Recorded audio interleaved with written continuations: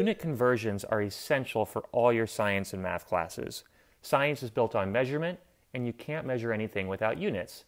So it's super important that we know how to convert from one type of unit to another. And there's a common mistake that a lot of students make. I'm going to help you prevent that. So let's say you started off with 10 meters and that you wanted to convert that into the unit of kilometers. We should know that there are 1,000 meters in 1 kilometer. So here's how it works. Here's how you do a unit conversion. Step one is you write down the starting unit, in this case 10 meters. And then right after that, we're going to put a set of parentheses, open and closed, with a division line right down the middle. Now, what we want to have happen is for the meters to cancel out and then turn into kilometers.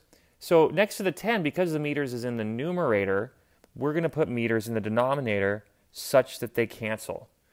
Okay, and then what do we want those meters to turn into? Kilometers. So we're going to put that up top. So the ticket is to put the units in first because they tell you where to stick the numbers. See how the meters cancel? That's what you want. Now, the units tell you where to put the numbers. There are 1,000 meters in 1 kilometer. So this is the key step. The units tell you where to put the numbers. The most common mistake that students make is to multiply when they should divide or divide when they should multiply. And this method ensures that you prevent that. So we'll just think of this as two fractions. We'll think of this as 10 over 1. And we're multiplying fractions. So we just multiply across the top and multiply across the bottom to get 10 over 1,000 kilometers. You saw the meters canceled. That's the point. We can hack a 0 to get 0.01 kilometers.